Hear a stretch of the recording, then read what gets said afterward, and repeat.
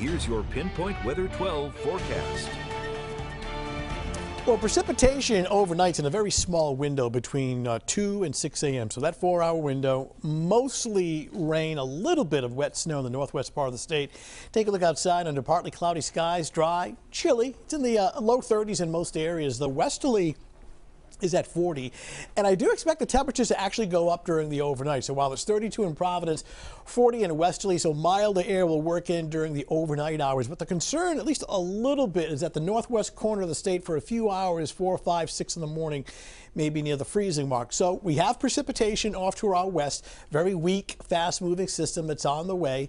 This will fall mostly in the form of light rain as it tracks off to the east and then eventually offshore by early tomorrow morning. So when we take this into the future, watch the time bar. This is arriving around 2, 3 o'clock in the morning. The green and yellow is rain. The little bit of blue to the north and west is just a smidge of wet snow. But by 7 in the morning, it's already clearing the coastline and it's heading out to sea. In fact, a better part of your Thursday is actually sunny, blustery, and a little colder. So here's a close-up look. This is 11 o'clock at night, cloudy skies.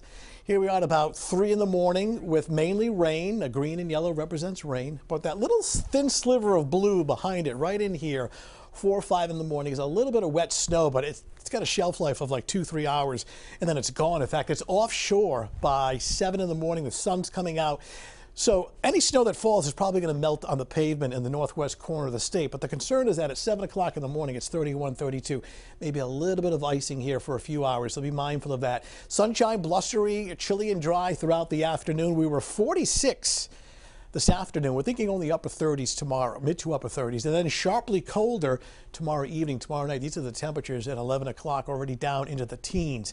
Very little in the way of snow, but there may be just a thin coating north and west of Providence. Let me get in more detail here. Here's Providence Metro. So this is 295 right in here, Route 4, Route 6.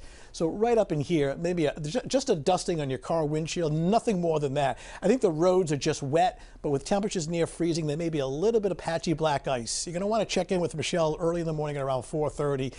The chances are low, but the chance is there. So for tomorrow morning, any precipitation by 7 a.m. is gone. Watch for a few icy spots north and west. 11 in the morning, 36.